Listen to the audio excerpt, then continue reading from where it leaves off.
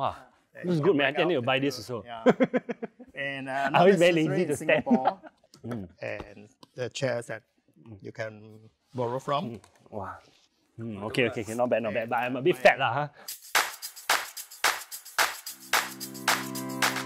Hi, I'm Claudio and I'm with the A-List again today at the Singapore Chinese Cultural Centre for the Uncles Love Monuments exhibition. And today I'm with the uncles behind these wonderful artworks that you see behind. Uncle Stephen and Uncle Francis, what drew you all to sketching and how long have you all been doing this? I love sketching since I'm young. So when I retired in 2011, then I joined Singapore Urban Sketcher and start sketching. So since then I've been sketching every day. At the time when I retired, I had to find something to while my time productively. For 55 years, I have not touched any drawing because of my work involvement. A group of my friends was watching me drawing, then they make comments. Why are you doing all these things? It is nothing beneficial to you. So someone who my friend said, why don't you do something monument, which probably can capture the history of the building as well as the progress of Singapore. And having find that my first monument is the chimes. So when the chimes come up, wow, never successful, horrible work.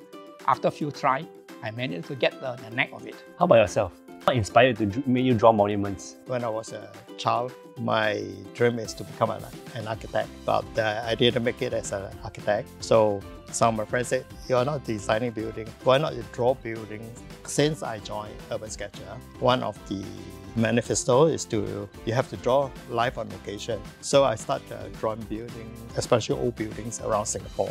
So Uncle, it's fantastic. At least now I get a bit of background about why you all got into sketching, right? What was the first monument of Singapore that you all each respectively sketched, and what was the inspiration behind it? So I started to go over to City Hall, and I walked around City Hall. Instead of drawing the City Hall, I went into the chimes. Walking from internal, I walked to the external side of the whole building. And that's where my drawing is all nothing but 3D So it's from your memory, It's not through all my memory, it's some of them basically through photograph. I can't remember whether it's a monument or not. My first sketch is Tiong Bahru. My early childhood, some of my relatives, they live in Tiong Bahru area. So you felt a bit of a connection. A bit of connection. Then from there, I don't really go into sketching monuments. I just sketch anything that I look at it, there is something that it interests me, then I will start to sketch. What is the experience like sketching outdoors, and what do you get people saying to each of you? Because you're going to get a lot of negative comments like, wow, so ugly, like this, you so can, and all these sort of things. I said, once you start to listen to all these things, it will put you off. But I'm sure there are also people who say like, quite nice, right? Like when they see that is after that. After they see the thing come out. It's the first few sketching that you have to overcome it. What do you think of the new technologies that's out there now? Like a lot of sketching, like a lot of artists and illustrators and sketchers, right?